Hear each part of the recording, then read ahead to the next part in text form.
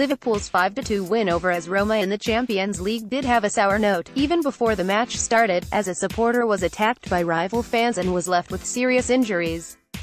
According to a report from the Liverpool Echo, a Roma fan was seen using a hammer during the attack outside Anfield, and the incident is being looked into by the police.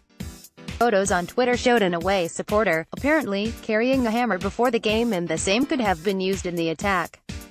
Pre-match trouble outside Anfield started when group of Roma fans arrived via Benmore Street, burst onto Walton Breck Road. Skirmishes, projectiles, at least one hammer in hand. Police arrived. pic.twitter.com/yeah4q5foy. David Ornstein, at BBC Sport_David, April 24, 2018. The report also went on to claim that the 53-year-old fan picked up head injuries and was an innocent bystander, as a number of fans from the Italian side were seen using their belts as a weapon.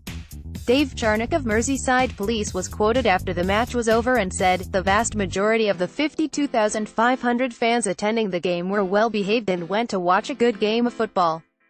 However, a minority of fans from both Liverpool and Roma were involved in isolated pockets of disorder in the city centre and near to the ground.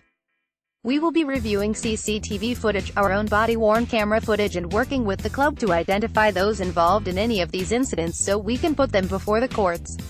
The police have arrested 9 people between the ages of 20 and 43, and the fans were questioned regarding a number of offences, which include criminal damage, possession of offensive weapons, and being drunk and disorderly.